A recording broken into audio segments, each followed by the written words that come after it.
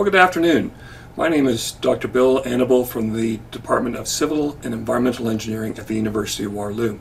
I'm here today to talk a little bit about the experiences I've had over the last 4 months or so on developing lectures for online courses.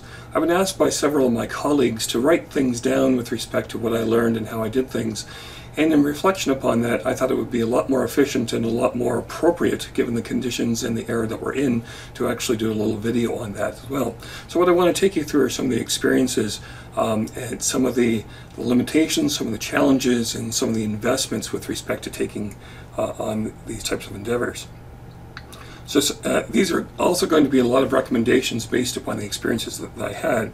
And the first one is with respect to your presentation construct, and that is simply the storyboard or the overall aesthetic of the screen and how you plan to do things. I found that I wanted to do something that made sure that I was still part of the engagement within the students, but I didn't want to be the central part of that engagement. So on the storyboard itself, it identifies areas that the primary area is going to be the subject material we're talking about, and then I'm just going to shift myself right over into the small little box on the side then to still be present and to still accentuate and to acknowledge various parts of the lectures, but not be the central part of the discussion.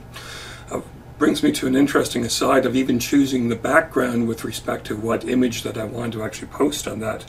I wanted to choose something that was relatively familiar to the students, but I didn't actually want to actually put myself in a fake lecture hall with nobody in it and pretend that I was lecturing in a lecture hall. Quite honestly, why go backwards in time? A lot of us might never actually want to actually go lecture in a lecture hall again, or at least not the conventional form. I also didn't want to rub salt in a wound with respect to the students not being able to be on campus. So I wanted to choose a building or a location on campus that was kind of commensurate with the theme of what I'm talking about. That would be a fairly comfortable background for the students. In this case, I chose the EIT building on campus.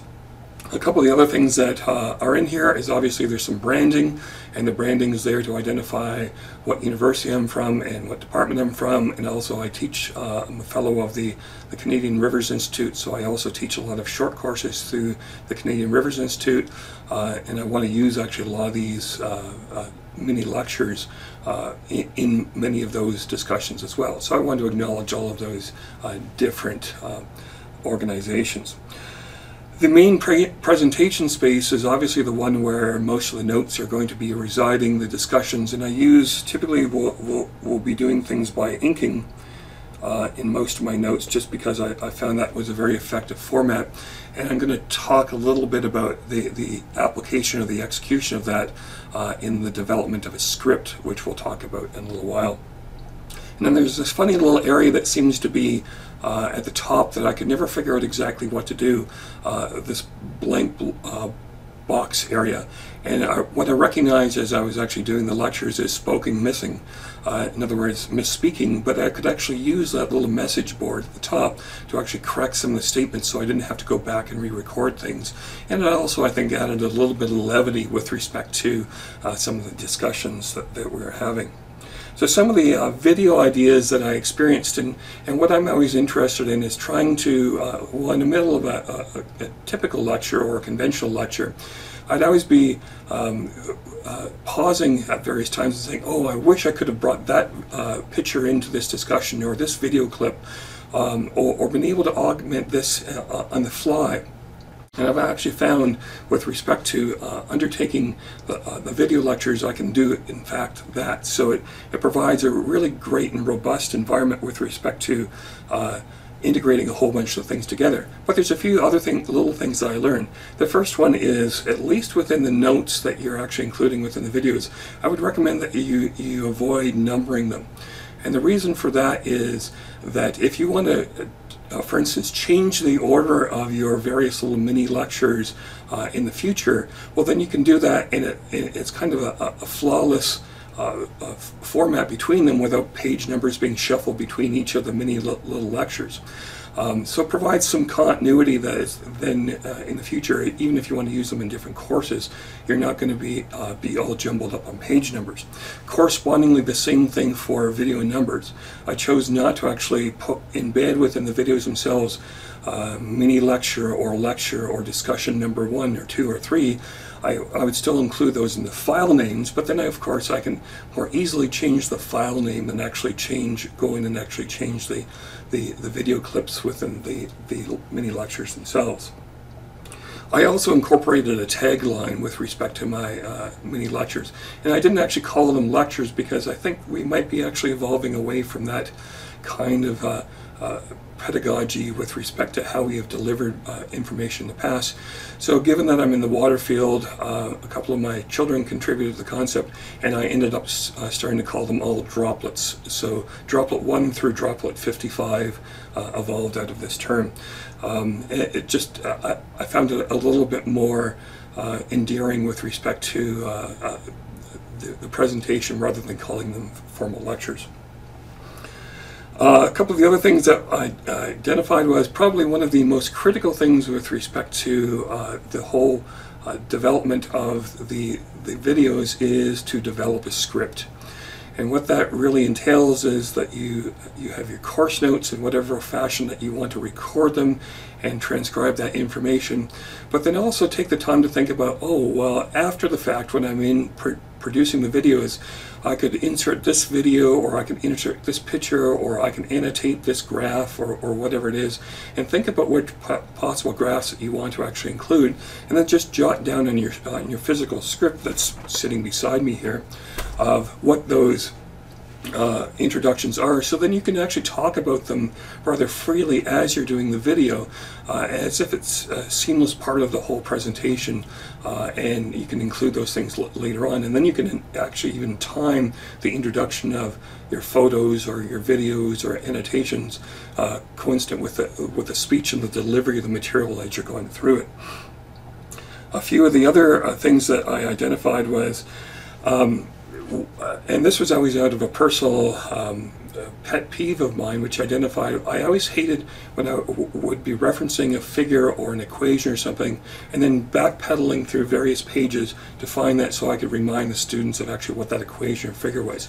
Here what I can do is just take a simple print screen of actually that particular page or part of the video that I've taken, and actually put that in as a picture or with a drop shadow in it that can highlight actually for the students for the recall of where that information came from, what part of actually the lecture it came from, and then how that's connecting to the current material. So it kind of minimizes how much back and forth within your presentation that you actually have to do. A few other things that I discovered was not using static graphs, but actually I could liven up a graph. So what I would do is I might have multiple lines on a graph, and what I realized is that, well, I could make a small video of actually the graph beforehand, and then just choose different lines on the graph as different layers, and kind of time them as they were introduced, and have a video of that, and then as I'm recording the video, I have off to the side on a monitor that video playing, so I can narrate the introduction of that graph as it's evolving or developing, rather than just a single static graph and then spending more time trying to point out which each line meant. This way it's introducing each line as it goes along. It's a lot more effective way with respect to trying to build the concepts of a graph into your discussion. The other thing that I started doing a few years ago and introducing them into my physical hard notes copies, we're using QR codes, so I could actually link to either other sources of media such as YouTube, or I also started developing some other small videos that were more theoretical development. So for example, if there was a concept that would have come forward from a different course, I could say, oh, it can be shown, and when I'm doing my video editing, I would use the audio cue from It Could Be Shown to put up a QR code that would then link to maybe some theoretical development or a YouTube video or another source of a problem that's being solved, so that I'm not consuming more time going backwards with the information, but I'm actually giving students a link to actually go forward and using that on their own. And since they can actually scan the QR code with their phone, they have the ability then to actually use that material remotely on their phone, or then they can just copy the link and then watch that on their computer wherever they so choose. And the other aspect that I spent considerable time actually on, and a lot of creativity on, was fusing fieldwork and showing the data acquisition and transition phase, whether that was collecting GPS data out in the field, showing what that represented within, for instance, a cross-section, and in my case, looking at rivers or conditions like that, showing students different pieces of technology, for example, of how you could use things, reminding them from other courses of how they've done things in the past, and how that's being utilized in this course, or even showing them more abstract concepts of changes within flood flow conditions, and how particles and fluid mechanics actually change as a fact of actually anthropogenic alterations within the landscape itself. So they became a source of creativity and of different ways of actually fusing different aspects of media and creativity together to actually build a more holistic and complete reflection of actually the course content, so that hopefully the students were gaining a lot more out of that experience. The pedagogy that I actually used kind of followed a series of mini lectures, but what I was concerned about was feedback, or the lack thereof. So what the approach that I developed was, at the end of not every mini lecture, and each of these mini lectures were approximately 20 minutes in length, some probably a half a dozen pushed towards 35 minutes in length to finish off an entire thought within a video. But how I approached this was, at the end of a mini lecture, there would actually be 2 or 3 really simple, short, quick answer, quick response questions for the students that would be either multiple choice or multi-select or something within the teaching environment and the delivery system that we have at the University of Waterloo, that happens to be the Desire to Learn platform. And whereby the students would answer 2 or 3 different questions, and then they would have to answer those questions before the next mini lecture was released, so that they would then be able to proceed on to the next mini lecture, and then maybe another set of 2 or 3 questions.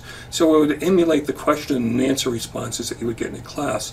The other benefit of doing things like that, I found, was that I could actually track the progress of students, see who were kind of consistently working through the classes, versus other students that were banking their time towards whatever the quizzes or the larger quizzes were, and then blitzing all those in kind of a larger condensed set. So we go through a series of mini lectures, and they usually range between 18 to 25 of these mini lectures, and then we would actually have a module quiz that would benchmark a series of those lectures with typically 2 or 3 major topics within each one of those modular quizzes, and then we would go on to the next quiz. The final quiz, which was originally designed to actually be within the 12-week semester period, or the trimester period, I've pushed that actually into the final exam period, simply because there was just everything was too condensed within the 12-week period. The other thing that I was very mindful was to use accessible software, and being mindful of the fact that if you use proprietary software, that can be very beneficial for classes, but if you're working in a remote area that either you have limited internet access or absolutely no internet access, using something that was relatively simple, such as Excel in this case, not as eloquent as various computer languages, but it actually taught all of the fundamentals and the processes sufficiently to actually convey all the topics within the course. The other part of that, being mindful with respect to accessible software, is I also thought that these courses could actually be used in developing countries where people would be interested in various topics, and also possibly have notable limitations with respect to access to any type of advanced software. So I wanted to keep the software advances relatively limited. So as the equipment goes, this is my studio. So my studio is my workshop, which is relatively simplistic. It does the job. It has all the components that I need. What I have in here is I have a green screen behind me. I have three actual lights. I have an LED light above me and an LED light at the bottom of the green screen, and they're both to backlight the green screen itself. That's something that's quite important, because if it's a relatively consistent backlighting on the green screen, that color is easy to remove on the software that I was using with respect to the development of the videos. Laptop stand, so it's a little bit easier to script on the laptop. A microphone stand with a filter. The filter, I have a tendency of doing this, pausing, and then there's the auditory response off of that. So the filter helped a lot, and also a little bit of audio editing removed some of those as well. A webcam. I know that many people are actually using relatively fancy high-resolution cameras. This was a webcam that was relatively inexpensive, that worked quite well.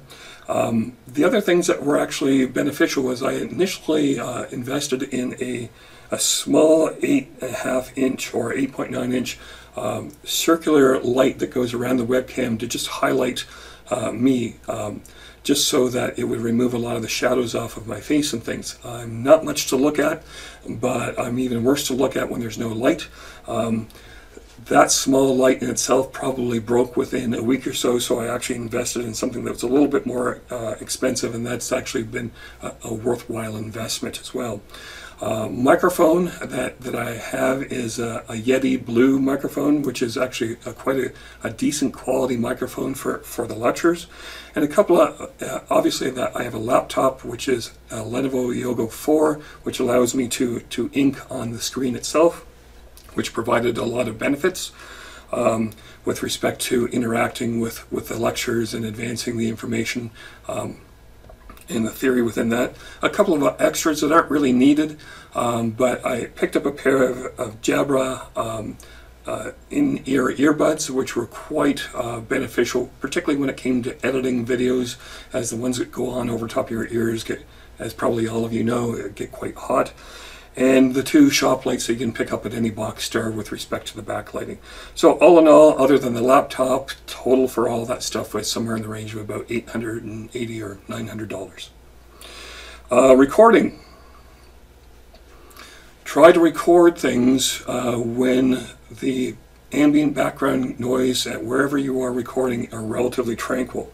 So I would turn off the furnace, I would turn off the sump pump, I'd ask my family not to turn on the washing machine or the dishwasher, or even flush the toilet. There happens to be a drain right above me, and when the toilet was flushed, it would be like Niagara Falls coming over the microphone. So I avoided all of those circumstances. That just takes a little bit of planning, whether it be while everybody's out shopping or going up for a walk, or maybe I'm recording at 4 o'clock in the morning to avoid everybody. All those times were then adaptable. The other thing is, be familiar with your space. I have about this much room to work with, if I want to make hand gestures to communicate some of the points. If you happen to be a loud hand signal talker, nobody can understand what's going on with your hands past the limits of your small box. So get to know the limits of your box with respect to if you want to express yourself. Be aware. I became keenly aware of tics. As I mentioned, that I have the tendency to stop and pause, and then there's that little snapping of the lips that I found was very, very irritating, particularly in the post-production assessment. So you become aware of your own personal tics, which words that you typically repeat yourself with. I think as faculty members we have a tendency to repeat ourselves to a certain extent as we're trying to usually solicit feedback from the class with respect to various questions that we've asked. This is an environment where we don't need to do that, so we can be laser focused on the delivery of the information rather than having all those other gestures or time lags with respect to waiting for feedback. Students can simply press the rewind button. And that leaves me with the point of being concise, is because we don't need to repeat ourselves, there is no class to actually gain an auditory response to, that we can we can provide a lot more of a very focused discussion without all the other feedback or nuances or going off on a tangent of telling students a story and things like that. We can stay right on topic on these things, and then it's up to the student to choose how much of us that they want to listen to or not. Video production summary. So in total for this class that I produced for this 36-hour class, I produced 23 hours and 50 minutes of videos. And initially I was concerned about the lack of not hitting the 36-hour mark with respect to producing videos. But then if we recognize that within any 60-minute video or 60-minute lecture, well, you only actually have a 50-minute class, which then relates down to 30 hours of lecture time net for a 12-week lecture cycle. And then if you take 5 minutes per class for questions and answers, that's down to 27 hours for the term. And then most of us spend a few minutes queuing the students up with respect to what they learned in the last lecture and winding down at the end of the lecture. So if you assume that you use about 5 minutes for that, we're approximately at the 24-hour limit with respect to the delivery of the media. So I think that the delivery of the content that I was providing was pretty much on the mark and with respect to time. And actually the content that was being delivered was approximately 210 pages of content that I completed that content comfortably within that 24-hour period because I wasn't distracted by answering questions or having to provide other insights. The other thing that because of those QR codes and links that I actually provided, there was an additional 1 hour and 20 minutes of external audio and media that was actually used to complement and augment the course materials as well. So that brings us to timing. With respect to if any of you are worried about that you don't have enough time to start this. Well, I purchased Camtasia, which is by TechSmith, on April 16th, 2020, and I played around with it for 2 or 3 days. I'd used some other types of software before that, but found that Camtasia was really providing all of the benefits and the outlets that I was looking for with respect to some type of a media production software package. So classes started on May 11th. I had 3 weeks to build courses before that. So I had 3 weeks of lectures prepared by the time that lectures started. By the time lectures completed, just actually this week, that it took me, I was starting to lag behind the course a little bit where the lectures wouldn't get out first thing on a Monday morning. Sometimes they would have gotten out in the last couple of weeks of lectures by the Wednesday afternoon. But all in all, very doable with respect to actually condensing everything in within a single term. Now, resource commitment, which I'm sure everybody is kind of curious about, is that in addition to actually what I had done, I chose to invest fully in this experience. I recognized it was a direction that I've been wanting to go for a while, which is leading towards a flipped classroom environment. So I had been preparing myself, at least mentally, to do this for a period of time. So the resource commitment might seem a little daunting at first, but keep in mind of all the other components that I did. You obviously don't need to do all of those. So what we actually had in here was and I did keep track of my hours for this, so I averaged typically between 65 to 70 hours per week developing this course. But that also included a full rewrite of the course notes, which were 260 pages, which was also I fully updated and made my own figures for everything, and as well as new examples for everything, because I was also worried about copyright. So anything that I did, I just decided that I was going to update the entirety of all of the course notes, so I did not have to endeavor upon any issues with respect to copyright. Now there were a few pictures that I included that I did not have in my repertoire, and of course those were referenced as I went along, but those are probably about 10 pictures over the 200 plus pages. That part of itself, I would estimate that took me approximately 60% of the time, or approximately 40 hours per week.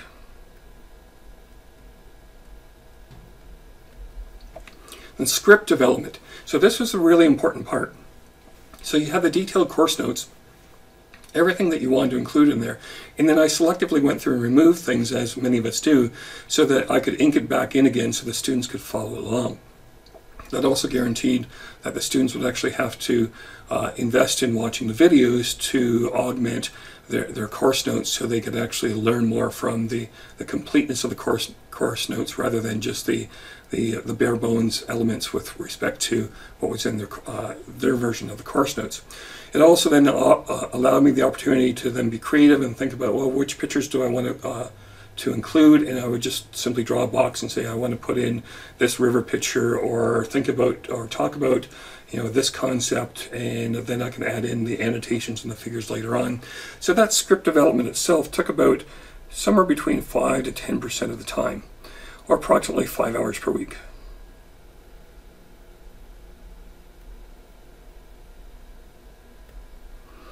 Now the video recording itself, that kind of was on a sliding scale. As my mother reminded me the other day, is the fact that I even hate getting my picture taken. So to actually stand up in front of a camera and actually do this for hours on end, I was very uncomfortable with it. Still am uncomfortable with it, but I'm a little bit more comfortable with it now than I was when I started. So when I started, things took a long time, probably to just do the recording stuff and not stumbling over my words all the time. It took me probably 15 or 20 takes to actually get it going. And the mode which I like to actually present in is, for these 20-minute lectures, I don't like to stop and start through them and edit them together. I like it to be a continuous discussion and dialogue thought. So it was usually the first 2 or 3 minutes of getting things out of my mouth that actually were the hardest, and after that, we get more into more of a typical lecture discussion mode, and then things kind of flowed. So in the beginning, I might be making one video take per day, for example. And towards the end, I was actually recording 3 or 4 videos in the morning, and then I was editing them in the afternoon. So that part typically was around 10% to 15% of my time, or about 10 hours a week.